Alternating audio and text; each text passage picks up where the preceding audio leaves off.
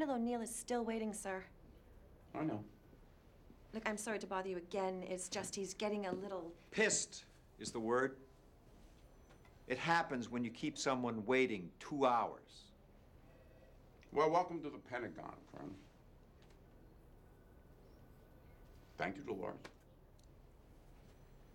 You have to forgive me. I have a lot on my plate at the moment. Yeah, it's just someone's life at stake here. Sorry to take you away from your turkey sandwich. It's a ham and cheese, actually. And I'm the one who's sorry because obviously you wasted a trip to Washington. I don't think so. You know, I was just recently reading about Major Carter's disappearance. I couldn't help but wonder whether glowing aliens had something to do with it. Look, Simmons, I don't expect you just to tell me what's going on, but I guarantee you this trip will not be a waste. If I have to, I'll spend the rest of my life in this building getting to the bottom of all this and how it ties to you. Why are you so convinced I have something to do with this? A reliable source told me.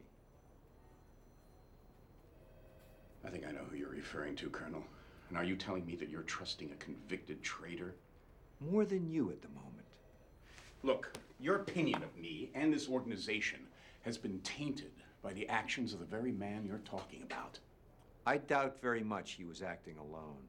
The NID is a legitimate organization financed by this government, which has been duly elected by the people of this country. Damn, that has a familiar ring to it. Our mandate is clear, Colonel. I'm a simple man. Explain it to me. We provide vital civilian oversight of top-secret military operations. Yeah. And who watches over you? We're not unaccountable, Colonel. And I admit there have been some minor indiscretions in the past, perpetrated by a few renegade individuals, but they've been exposed, and they will be brought to justice, with or without your help. Mayborn is pointing a finger at you. Yeah.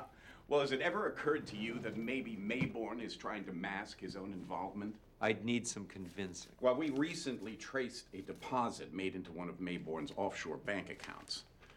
The transfer took place from a numbered company on the Cayman Islands. $3 million. Yeah. Makes you kind of wonder what he did to earn that kind of money. Doesn't it?